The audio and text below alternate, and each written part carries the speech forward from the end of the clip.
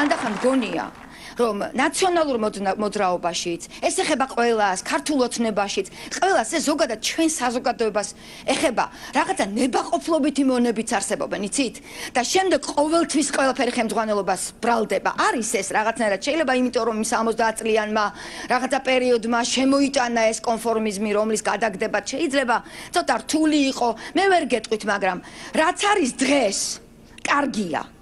მე ვხედავ გაერთიანებულ სახეებს, მე ვხედავ იმ ადამიანებს, რომლებიც ოპოზიციაში იყვნენ და დღეს აბსოლუტურად პრაგმატულად გადაწყვიტეს და მიხვდნენ, რომ ეს ინსტიტუცია როგორმე უნდა ჩავაბაროთ გამოცდილ დიპლომატს. და კიდევ ერთი რამ, გაჟღერდა გუშინ წინ ტელევიზიით და მე ვიხელთებ დროს და ვიტყვი, რომ გრიგოლ ვაშაძემ რუსეთს მოქალაქეობა ომის შემდეგ დათმო. ასე რომ დეზინფორმაციას ნუექნება, ადგილი უბრალოდ უხერხულია. ამის თქმა. ძალიან დიდი მადლობა და სცენაზე ვთხოვ ადამიანს, რომელიც უკვე არანაციონალური მოძრაობის დროს, არამედ ამ ხელისუფლების დროს დახვრიტეს, მაგრამ გადარჩა. და მე ის ძალიან მიყვარს. მე ვიცი მან როგორ სუფთად გაატარა თავისი ცხოვრება, თავის ნაშრომით, თავისი პიროვნული კაპიტალი ჩადო ქველმოქმედებაში, რომელიც გამოუმზეურეს როგორც რაღაც გაუბაიბურეს. ეს გახავთ ჩვენი სოფლიო ბანი. პატა ბურჭულაძე.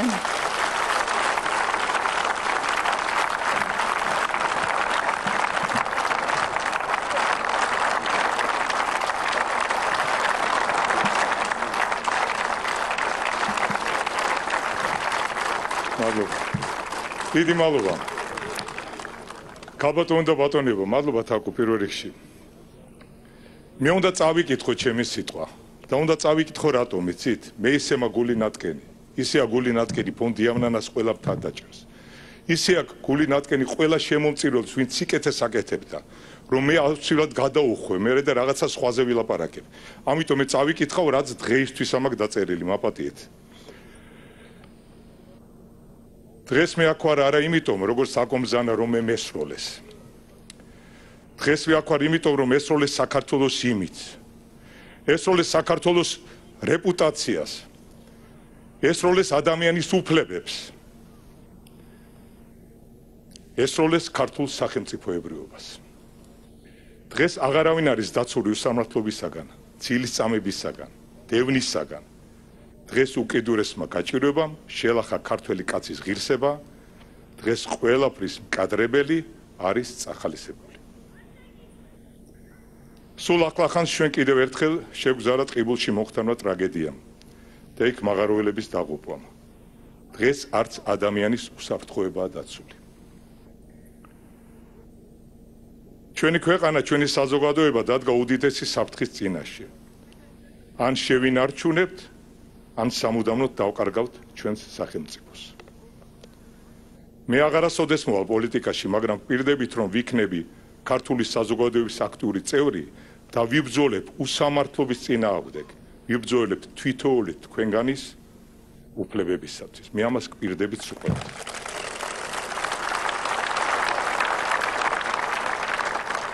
ქართულმა ხალხმა თავი გაწერა საქართველოს თავისუფლებისთვის და საქართველო გახდა დამოუკიდებელი.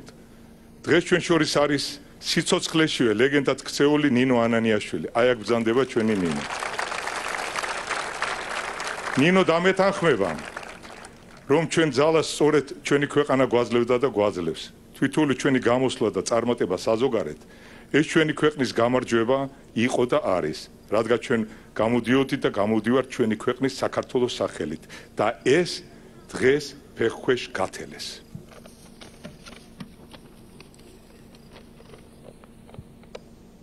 როდემდე უნდა გაგრძელდეს ასე? ჩემი პასუხი ეს დაუყოვნებლივ უნდა დასრულდეს. უნდა დასრულდეს ამ როგორ ვთქვათ, ტოტალური უსამართლობა. უნდა დასრულდეს სიკეთესა ბრძოლის ზეობა. უნდა დასრულდეს საქართველოს სახელმწიფოებრივი და საზოგადოებრივი ინტერესების ხელყოფა. უნდა დასრულდეს, რაც მთავარია, ბატონებო და ქალბატონებო, ოლიგარქის ერთმართველობა და რაც შეიძლება სწრაფად.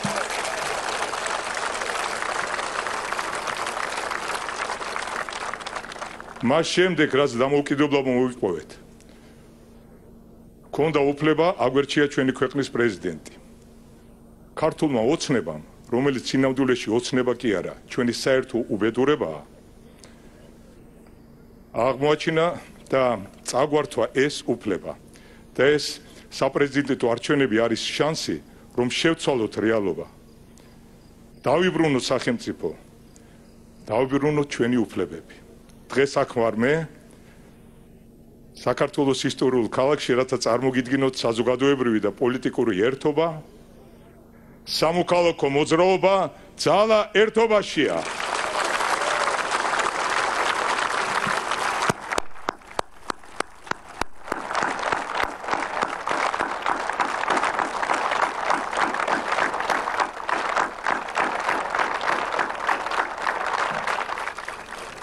ესეა, უნდა დავივიწყოთ ყველაფერი, უნდა გავერთიანდეთ, როცა ჩვენ ქვეყანა სჭირდება, როცა ჩვენ სამშობლო სჭირდება. დღეს ეს მომენტი, თაკო, ცოტა გაიწია ვერ ვხედა ვერაფერს. სინათლეზე მოპატი, აქ მოპატი.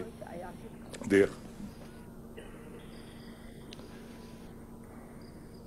დღეს მეაქვია, რათა საქართველოს პრეზიდენტის უმაღლესი და საპატიო პოსტის დასაკავებლად წარმოგიდგინოთ პიროვნება, ვისთვისაც უმთავრესია ადამიანი, კულტურული გარემო და რაც თავარია კანონიერი სახელმწიფო. ეს გახლავთ ბატონი გრიგოლ ვაშაძე.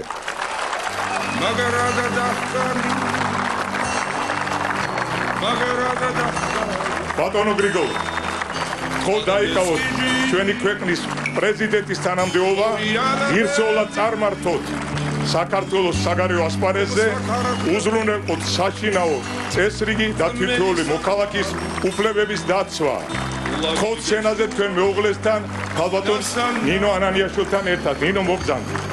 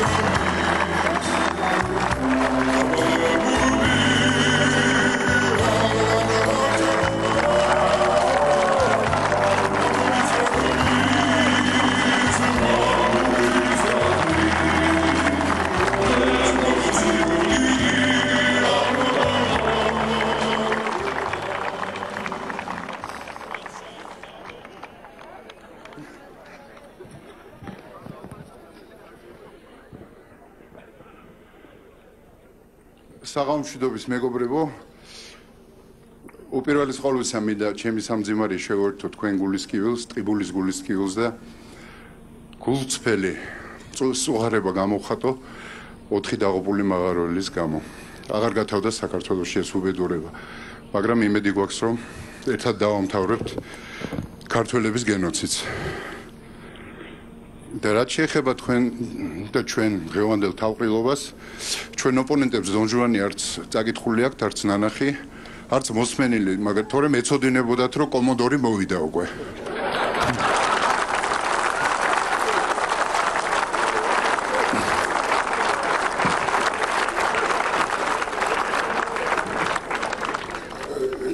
დავარღვევ ქართულ პოლიტიკაში დამკვიდრებულ მანკიერ ტრადიციას, გრძნობების იმიტაციის, სილვს და პეტროვს რო აქვთ, ღრმათ ისუნთქეთ თქვენ აღელვებული ხართ და ყვირილით არ დაღლით და ნება მიბოძეთ გითხრათ, რომ თქვენ დამასახელეთ პრეზიდენტობის კანდიდატად და უღრმესი მადლობა ამ პატივისთვის.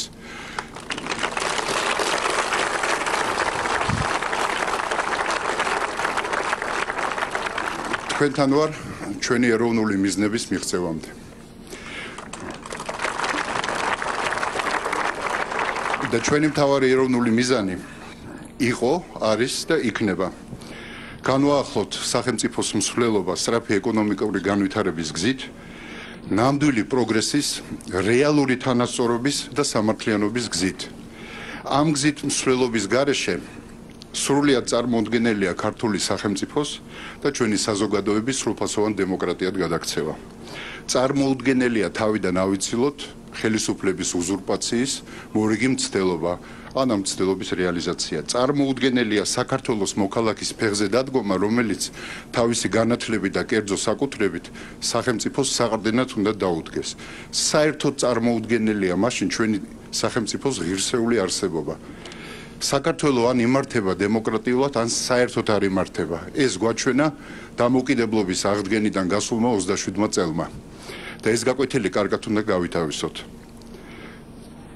პირველი ნაბიჯი ეროვნული კონსენსუსისკენ, პირველი ნაბიჯი თანხმობისკენ უკვე გადადგმულია სამოქალაქო მოძრაობის შექმნით, რომლის ლიდერებიც აქ გახლავთ და დარწმუნებული ვარ, ეს ხალხი, რომელიც უმციკლოდ ემსახურა სახელმწიფოს, უმრავლესობა ყოველთვის იყო საჯარო სამსახურში, არასოდეს პოლიტიკაში თითქმის უმრავლესობას მონაწილეობა არ მიუღია, ეს ადამიანები ბევრს შემატებენ ჩვენი ქვეყნის აღმშენებლობის საქმეს.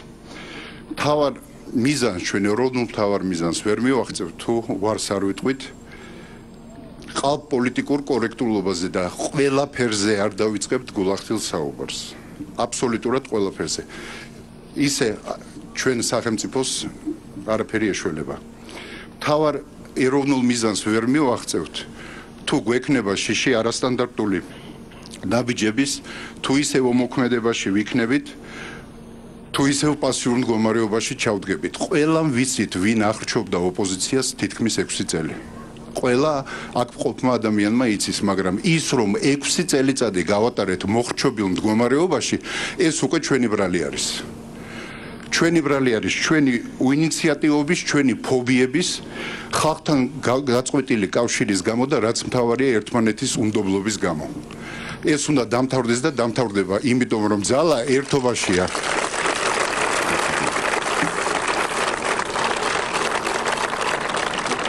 თავარ ეროვნულ მიზანს ვერ მივაღწევთ, თუ არ ვიბრძოლებთ არა ხმებისთვის, არამედ ყოველი ამომრჩეველის გააზრებული არჩევანისთვის და განსაკუთრებით ქართული ოცნების რიგითი წევრებისთვის.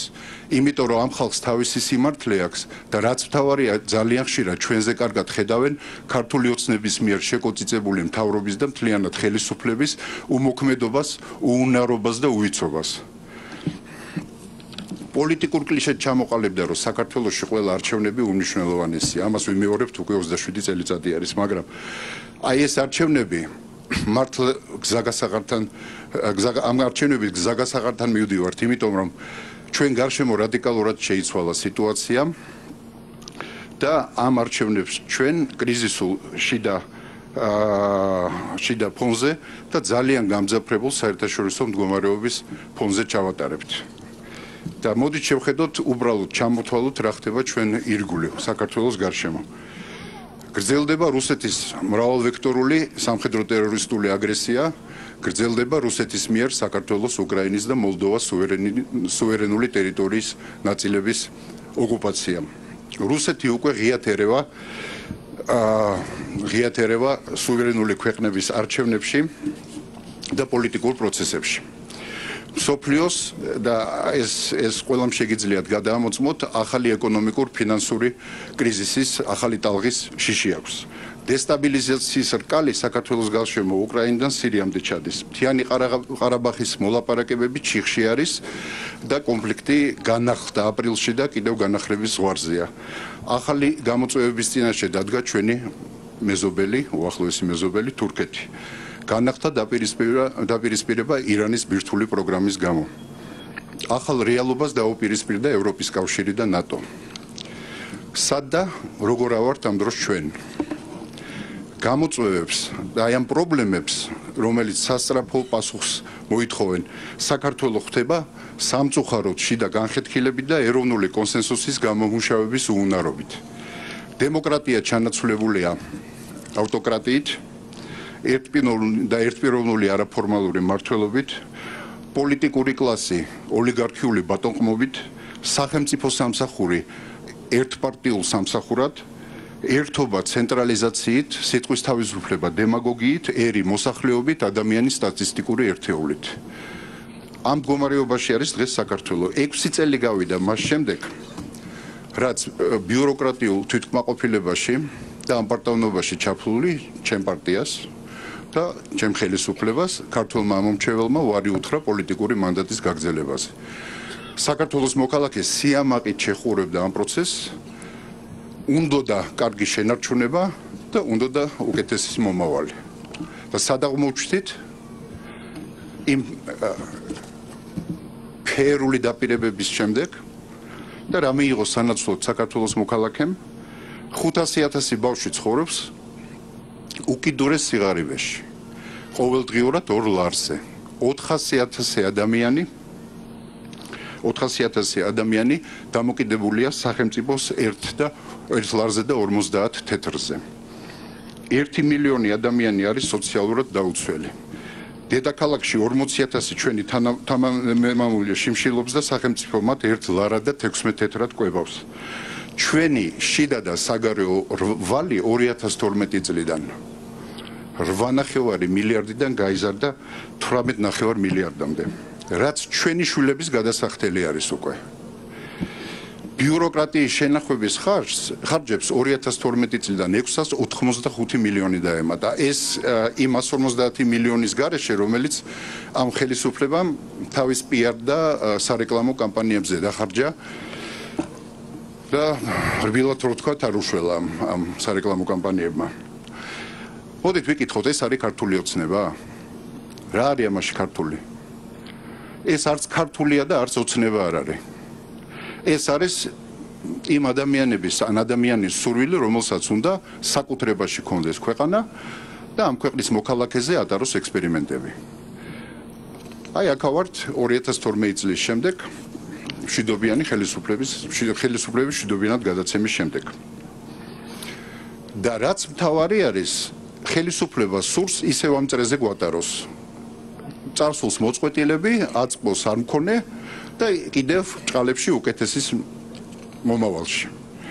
კატეგორიულად ვპასუხობთ არას. კატეგორიულად ვეუბნებით არას არაფორმალურ მმართველობას.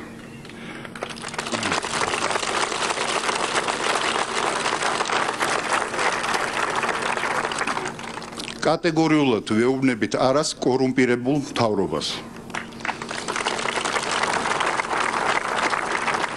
მონურად მორჩილ პარლამენტს. უსამართლოს ასამართლოს. და არ აქვს მნიშვნელობა რომელი ქართული ოჯახი ვერ იპოვის მართლმსაჯულებას. ყველა აბსოლუტურად ყველა ჩვენი საქმე არის ეს. გირგულიანის ოჯახი იქნება თუ სარალიძეს, ეს მთლიანად საქართველოს საქმე არის. ნუ დაველოდებით, სანამ ეს ჩვენ შვილებს შეეხება. და ყველა ვინც ამაში დამნაშავე არის პარტიული კუთვნილების მიუხედავად, ყველა ციხეში.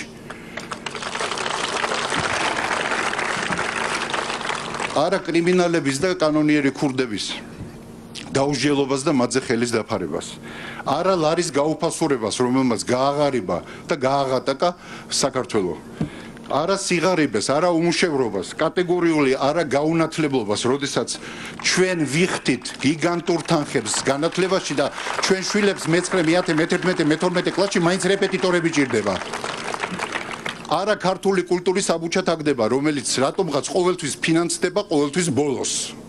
და ამ დროს იმისთანა უაზრო პროგრამებზე, რასაც ფეხბურთის სახელმწიფო პროგრამა ქვია, ღმერთმაიცის ადმინდის ის ფული 300 მილიონი ლარი არის გამოყოფილი. ეს იგივეა, რომ კალაძეს ვინმე დააბაროს ამ ფულად ილია ჭავჭავაძე გააცოცხლეო.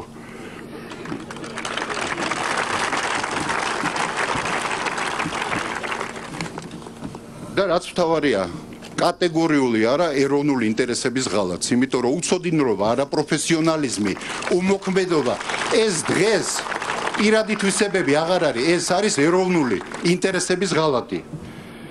და რაც მთავარი არის კიდევ ერთი, კატეგორიულ არას ვეუბნებით ერთმანეთის სიძულვილს, დაგსაქსულობას, გათიშულობას და ერთმანეთის უნდობლობას.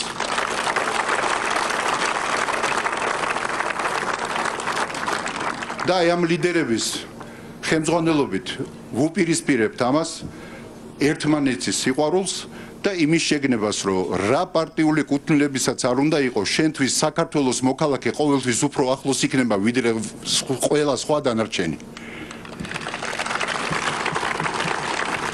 დღეს ჩვენ დგევართ ისტორიულ გზაგასაყარზე, მეგობრებო, და უნდა გვახსოვდეს, რომ საქართველოს მოქალაქეს, არა მარტო ქართველს, საქართველოს მოქალაქეს, ბევრი არაფერი არ აქვს ჩვენი სახელმწიფოებრიობის გარდა.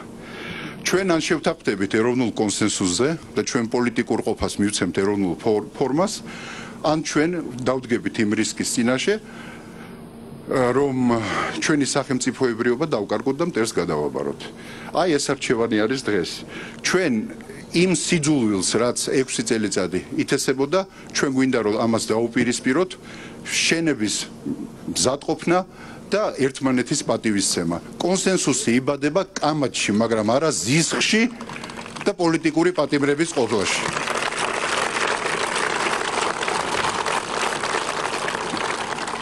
მე მჯერა რომ ჩვენ ამ არჩევნებს მოვიგებთ. მით უმეტეს რომ დაიწყო ის, რასაც ჩვენ აქამდე ვერ მივაღწიეთ, დაწყებული 1990 წლიდან. ამ ტრიბუნაზე ქალბატონი თაკო ჩარკვიანის, პაატა ბურჭულაძის ნინო შეესწრო ამ საქმეს, უბრალოდ ყურადღებას ნუ მიაქცევთ და ჩემი სხვა სცენები აქვს ამას მადლობა ღმერთს და ჩემი ყოფნა ალბათ 3-2 ალბათ 1 წლის წინადაც წარმოუდგენელი იქნებოდა და მოვიგებთ ჩვენ ამ არჩევნებს, მოვიგებთ.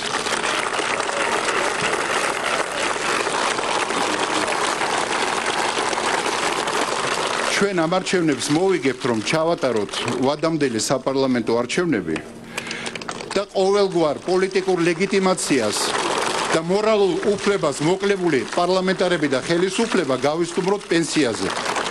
არავითარ შურისძიებას არ ვაპირებთ, არავის დევნას არ ვაპირებთ, მაგრამ დაждდეს ეს ხალხი საკში და აცალონ საქმის კეთება იმას, ვინც საქმის კეთება იცის.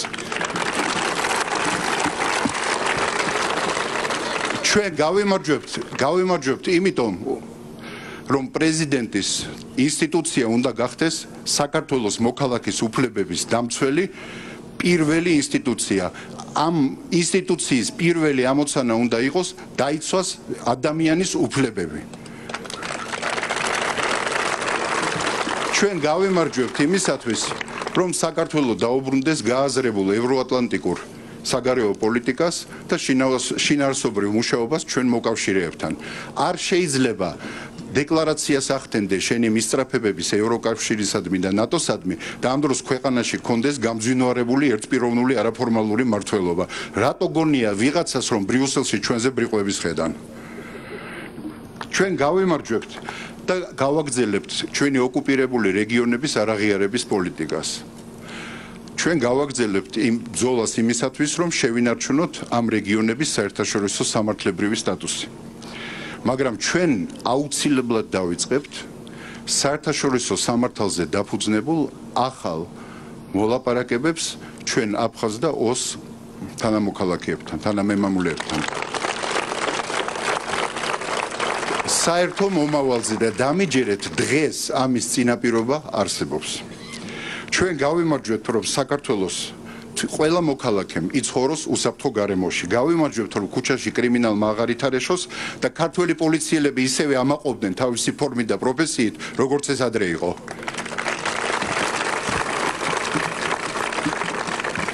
ჩვენ გავიმარჯვებთ იმისათვის, რომ ქართველმა ჯარისკაცებმა თავის მოკავშირეებთან ერთად ბრიუსელში ნატოს შტაბ-ბინაში ქართული დროშა აღმართონ და ეს გაცილებით მალე მოხდება, ვიდრე საქართველოს მტერს გონია. ჩვენ გავიმარჯვებთ, რომ საქართველოში რაც შეიძლება მეტი ინვესტიცია შემოვიტანოთ და ცოდვა გამხელილი ძობია ეს ინვესტიციები დავიცვათ. მეგობრებო, რომ ინვესტორს გაქცევა არ უნდადეს საქართველოდან. ჩვენ გავიმარჯვებთ, რომ დავძლიოთ სიღარიბე, ჩვენ გავიმარჯვებთ, რომ საქართველოში შესაძლებელი იყოს უმაღლესი ხარისხის განათლების მიღება და ჩვენ ბავშვებს არ უწევდეთ საზღვარგარეთ წასვლა. ნუ რა თქმა უნდა, თუ მოუნდებათ, შეუძლიათ წავიდეთ, მაგრამ კონკურენტუნარიანი განათლება უნდა გქონდეს ჩვენ საქართველოს. ჩვენ გავიმარჯვებთ იმისათვის, რომ სამართლიანობა საქართველოს ხელისუფლების ყველა შტოსთვის გახდეს ცხოვრების წესი, რომ მოქალაქეს არ უწევდეს ყოველ საარჩევნო ციკლში ხელისუფლებისთვის ამის შეხსენება. და როგორც იმ ისტორიულ დღეს თქვა საქართველოს პირველმა პრეზიდენტმა, გაუმარჯოს თავისუფალ, დამოუკიდებელ, დემოკრატიულ საქართველოს. ჩვენთან არის ღმერთი.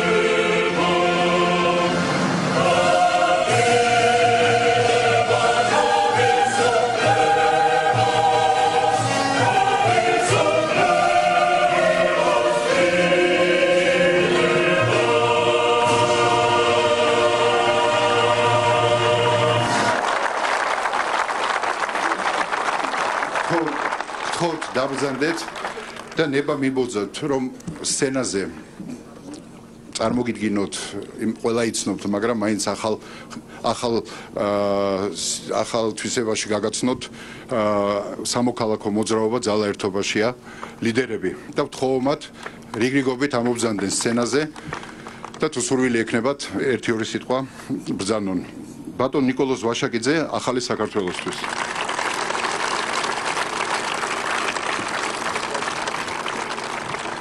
მთელი ცხოვრება გალსტუკი ეკეთა და დღეს გადაწყვიტა უგალსტუკოდ მოსულიყო. ბატონ მურმან დუმბაძე, ემსახურე საქართველოს.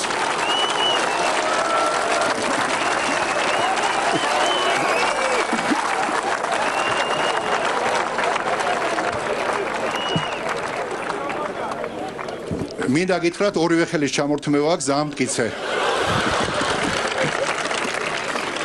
ბატონ ბაჩუკი ქარდავა, ეროვნულ-დემოკრატიული პარტია.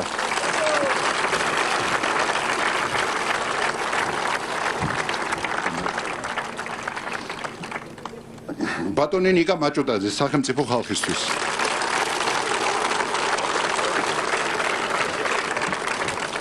ბატონი შოთა მალაშხია, ქრისტიან-კონსერვატიული პარტია.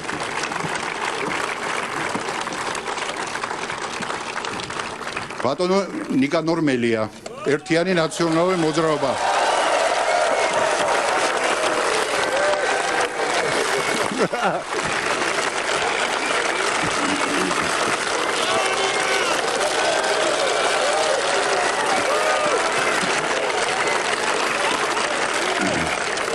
ბატონი ზურაბ ხარატიშვილი, სამოქალაქო ალიანსის თავისუფლებისთვის. ბატონი მამუკა გამყრელიძე, საქართველოს ლიდერთა შორის. ბატონი პაატა დავითაია, საქართველოს ევროპელი დემოკრატები. ავათარ. ბატონი პაატა ავად გაგვიხდა და ბოლოს მინდა წარმოგიდგინოთ კამპანიის ხელმძღვანელი ვაშაძეები ყველანაცავები ვართ.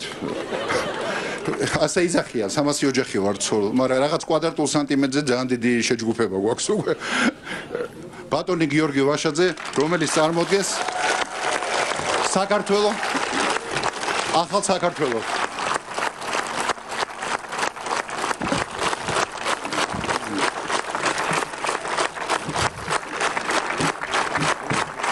ეს პროცესი ქალბატონებო და ბატონებო არ დამთავრებულა.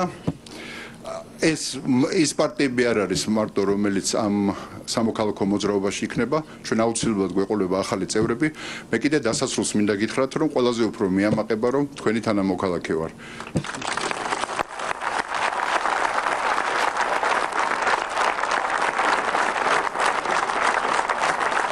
მოგესალმებით და ავიცი გავაგზავნოთ ცოტა თუ მოგესალმებით ყველას. მე ვფიქრობ, რომ დღეს მართლაც მნიშვნელოვანი დღეა, იმიტომ რომ დიდი გამარჯვების დღეა. გამარჯვებაა იმიტომ, რომ ასეთი განსხვავებული ადამიანები დგანან ერთად. გამარჯვებაა იმიტომ, რომ ამდენი განსხვავებული ღირებულებების და ხედვების პოლიტიკური პარტიები დგანან ერთად. მაგრამ მთავარი გამარჯვებაა იმიტომ, რომ ჩვენ საერთო ინტია გვაერთიანებს. ჩვენ გვინდა ძლიერი, თავისუფალი საქართველო, რომელიც იქნება მომავალში აუცილებლად ლიდერთა შორის. მაგრამ ყველაზე დიდი გამარჯვება ჩვენ გველოდება ოქტომბერში. იმიტომ რომ ყავს ყველაზე მაგარი კანდიდატი, გრიგოლ ვაშაძის სახით. საუკეთესო პროფესიონალი, ადამიანი, რომელსაც გაუკეთებია თავის საქმე და ძალიან ბევრს გააკეთებს და რაც თავარია, იქნება თითეული საქართველოს მოქალაქის პრეზიდენტი. არ იქნება გარჩევა, ვინ ვის აძლევს ხმას, ის იქნება თითეული საქართველოს მოქალაქის პრეზიდენტი და სწორედ ეს პირობა მივიღეთ დღეს ჩვენ მისგან. დღეს საქართველო მართლაც მნიშვნელოვანი არჩევანის წინაშე დგას. ან ვაგზელებთ ღირვანდელი დღის ცვლას და რა არის ეს გზა? რომ ჩვენ არ უნდა გქონდეს ამბიცია, რომ ჩვენ უნდა ვიყოთ პროვინცია, რომ ჩვენ ვართ პატარა სახელმწიფო, რომ ჩვენ ზედმეტი არ შეგვიძლია, რომ თითქოს ჩვენთვის გაჭირვება და ეს პრობლემები რაც ყოველდღიურად გვაწუხებს, ეს არის ჩვენი ყოველდღიური ყოფა. ეს არის ბატონებო დღევანდელი ხელისუფლების გზა. მაგრამ ჩვენ გთავაზობთ იმ გზას, რომელიც ნიშნავს, რომ საქართველოს უნდა გქონდეს ამბიცია. საქართველოს აქვს რესურსი იყოს წარმატებული და ლიდერ სახელმწიფოებს შორის. საქართველოს შეუძლია ააშენოს წარმატებული და ძლიერი სახელმწიფო. და ძლიერი სახელმწიფო, ეს არის ძლიერი მოქალაქის მთავარი წინაპირობა. სხვა შემთხვევაში ჩვენ წარმატებას ვერ მივაღწევთ და მართლა მიხარია, როცა ამდენი ადამიანი აქ ვართ და ამდენი გულანთებული ადამიანი აქ არის. მე მინდა თითოეულ საქართველოს მოქალაქეს მთელი საქართველოს მასშტაბით მივმართო და ვთხოვო, მოდი დღეიდან დავიწყოთ აბსოლუტურად გულწრფელად სრულიად ახალი ეტაპი. გავერთიანდეთ, ყველა ერთად დავდგეთ, უარი ვთქვათ შუღზე, ბოღმაზე, გაუტანლობაზე და ერთიანი ძალებით გავიმარჯვოთ ყველამ ერთად. ყველამ ერთად გავიმარჯვოთ. ძალა ერთობაშია სამოქალაქო მოძრაობა, რომელიც ჩვენ ჩამოვაყალიბეთ. ამ მოძრაობაში ადგილი არის აბსოლუტურად ყველასთვის. ყველა ღირსეული ადამიანისთვის, ყველა ადამიანისთვის, ვისაც იოტის ოდენა მაინც უნდა რომ გააკეთოს თავისი ქვეყნისთვის, თავისი სამშობლოსთვის. ჩვენ შევწევთ ენერგია, ხალხო 21 საუკუნეა კარზე. და რაზე ვლაპარაკობთ? სად არის დღეს საქართველოს ჩარჩენილი? ნუ თუ დავკარგეთ ყოველგვარი ინოვაციური შესაძლებლობა, რაც ისტორიების მანძილზე ჩვენ მქონდა. ნუ თუ დავკარგეთ ის კრეატივი, რომელიც ქართულ ხალხს ახასიათებდა. ნუ თუ დავკარგეთ ის ამბიცია, რომ უნდა ვიყოთ წარმატებულები, ბედნიერები და ჩვენი ხმა მთელ მსოფლიოს უნდა გავაგონოთ აუცილებლად. იდეა, რომელსაც ჩვენ გთავაზობთ, სწორედ ეს არის. ჩვენ შეგვიძლია ვიყოთ წარმატებულები, ჩვენ შეგვიძლია ვიყოთ ინოვაციურები, ჩვენ შეგვიძლია გავაოცოთ მთელი მსოფლიო. იმით, რომ ძალიან სწრაფად ვიზრდებით და ძალიან სწრაფად იზრდება ჩვენი ეკონომიკა და ძალიან სწრაფად იზრდება კეთილდღეობა თითოეულ საქართველოს მოქალაქეს. ასე რომ ხვალდაზე ყველას გელოდებით ჩვენს ოფისებში, რომლებიც გაიხსნება მთელი საქართველოს მასშტაბით, რომელშიც თითოეულ ადამიანს ექნება თავისი ადგილი, ჩავკიდოთ ხელი ერთმანეთს და გავიმარჯვოთ და დავიწყოთ ხელისუფლებაში მოსვლის პროცესი, რაც ყველაზე მთავარია.